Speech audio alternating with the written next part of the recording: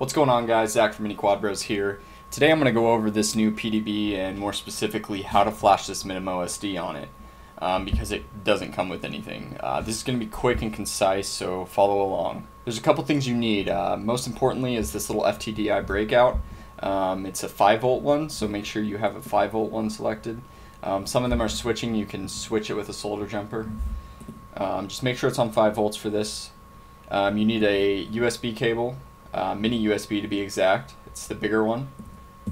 And then you just need the little OSD. This is just your standard Micro MinimOSD. They're pretty much everywhere. Alright guys, so let's get started here. The first thing we're going to do is get all our software lined up. You need a driver for the FTDI breakout. I'm pretty sure it might just install when you plug it in. I'm not really sure. It's been so long. But in any case, just Google how to do that. And then the next thing we're going to do is get Arduino 1.0.5. The reason we're going back to this older version was because I guess there were some issues. Pretty much everywhere I've researched says to use this version because it's without error when you're doing this. So download that, and then download MWOSD. You can Google it and go to the website here. There's a zip folder, or you can go view it on GitHub and download it straight from there. I think the newest version is 1.5. I'm running 1.4 right now. I don't think it should be an issue though. So once you have those downloaded, go ahead and start with Arduino. So get that opened up wherever you saved it.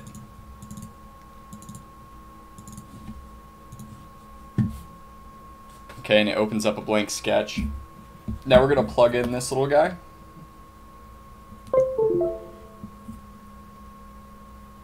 Now you need to, I'm not sure if you will be able to see this, but on the top here, there is the labeling for what each pin does. You need to line them up with this top row here. And you can Google up the chart. I'll probably leave it in the description so you can see which one's which. I know this top left one, when looking at it like this, is the DTR pin, so you can just line that up and plug it in. And it'll light up. So while we've got that, we need to go over to Tools here, and we're gonna make sure we're on the right serial port. I know I'm on COM 7. You can figure that out whichever COM you're using, and it might even select automatically if it detects it. And then this setting here. And the first thing we're going to do with the Arduino is clear the Eeprom, which is under the examples. It should be in there automatically. You shouldn't have to download this. And just hit clear, and then it'll pop up in a new sketch and hit upload. This will basically clear everything that's on that MinimOSD. And when it's complete, it'll say done uploading. Now the next thing we're going to do is I'm going to upload a pre-written sketch from a friend named Astralist Dustin. He sent this to me. Makes it really easy. I'll leave a download link for it for you guys.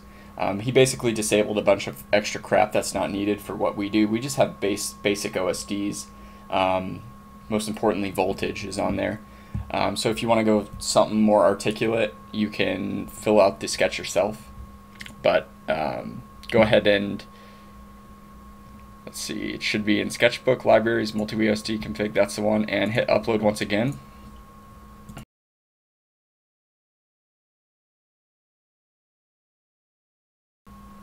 And it says done uploading, so we're done with this. Go ahead and close that out, and find your MWOSD folder. MWOSD GUI, and then 32 should work.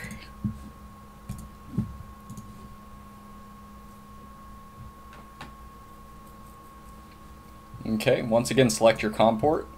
There we go. And the first thing you're going to do in the MWOSD GUI is select a font.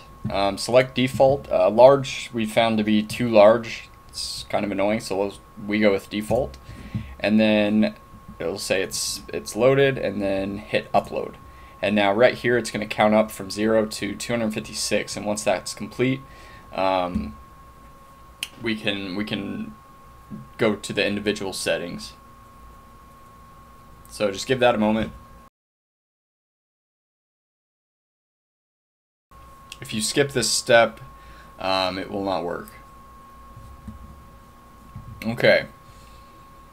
It says red 100% right there. That it just went away now, but okay.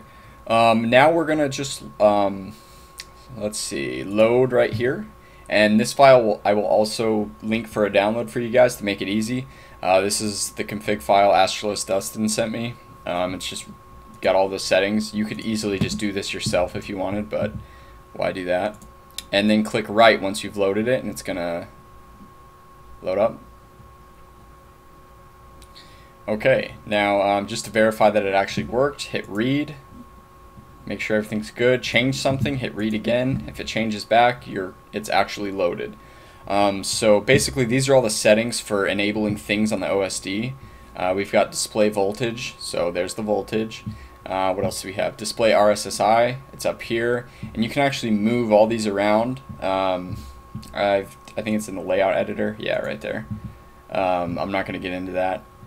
We've got a throttle position on there, battery status, which will tell you if your battery's low or whatever. It'll pop up and flash battery critical or whatever.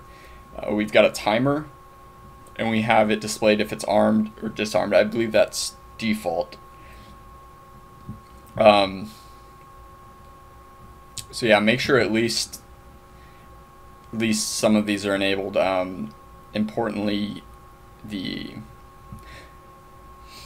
so yeah, this is just what we found to like. It's pretty minimal.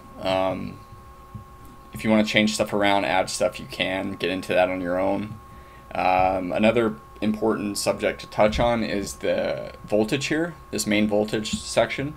So we're running 4 cells on all our setups, so we obviously have this set to 4 for battery cells, and then you need to set your voltage alarm. Well, 14.0 overall voltage on a 4-cell pack turns out to be 3.5 a cell, which is pretty much when you should stop flying, or when it's a good time to indicate to land.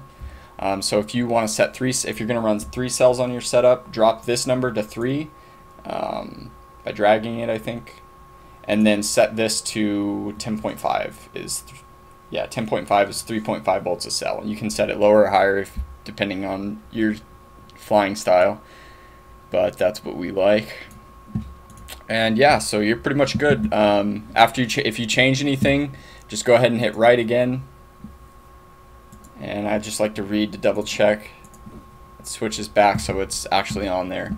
So yeah, that's about it. That's how you flash the MinimOSD. And then you can just plug it back in here if you have this PDB, and it'll work. If you guys have any questions or I skipped a step, please go ahead and let me know. I can try to answer you as best as I can. Thank you guys for watching. I will be going over this board soon. I know many of you haven't seen it before. It's pretty cool. 2 3A regulators on there. No UBEC required. It's self-powered from here. It's pretty awesome. Alright, thank you guys for watching this video. Go ahead and subscribe if you'd like to. Bye.